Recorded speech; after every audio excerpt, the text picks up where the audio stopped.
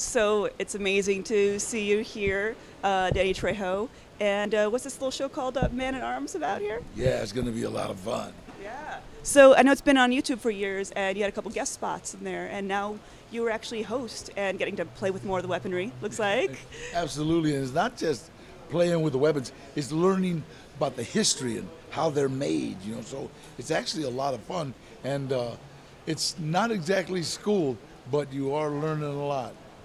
Absolutely, and when do you feel like your interest in the history of it and everything started?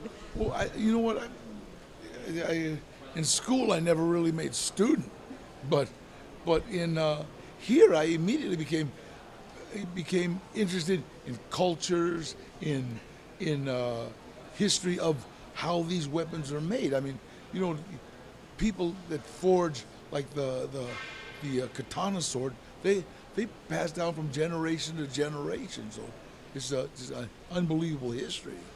They're beautifully made, they're very quality, and they can last forever, and they're so priceless, basically.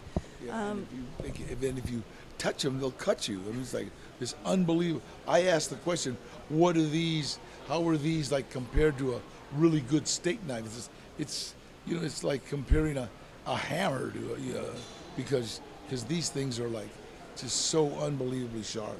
It's like slicing through butter, you know.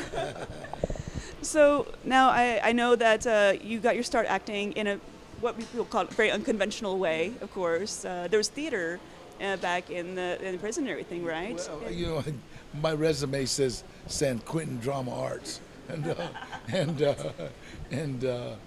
I walked onto a set of a movie called Runaway Train, and I ran into a friend of mine, a guy named Eddie Bunker, who was the writer, one of the writers on this, and he asked me if I was still boxing because he saw me box in prison, and I said, no, I'm training. He said, we need somebody to train one of the actors how to box. So I started training Eric Roberts how to box for the movie Runaway Train.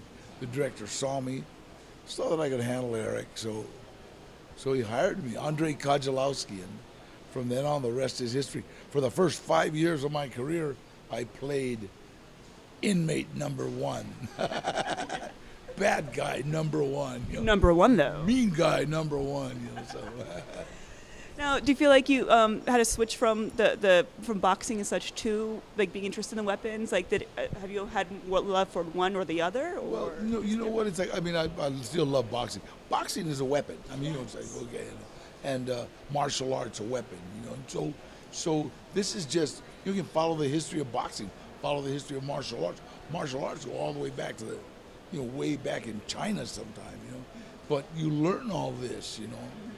And weapons are an extension of you, basically. Yeah. That's awesome. Well, so I'm excited to see this. It's on Rey Network, Rey Network, Man at Arms. Absolutely. Can't wait to see how this all goes. Looks beautiful right now. Thank you. Thank you so much.